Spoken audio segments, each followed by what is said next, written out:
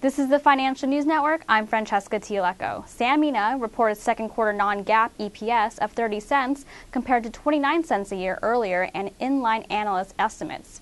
Revenue for the second quarter was up 2.7% to $1.57 billion compared to the $1.53 billion for the same period of fiscal 2010. Revs meet the street view. The company guides for third quarter EPS at 33 cents to 37 cents on revenue of $1.6 billion to $1.7 billion. The street is at 38 cents on $1.66 billion.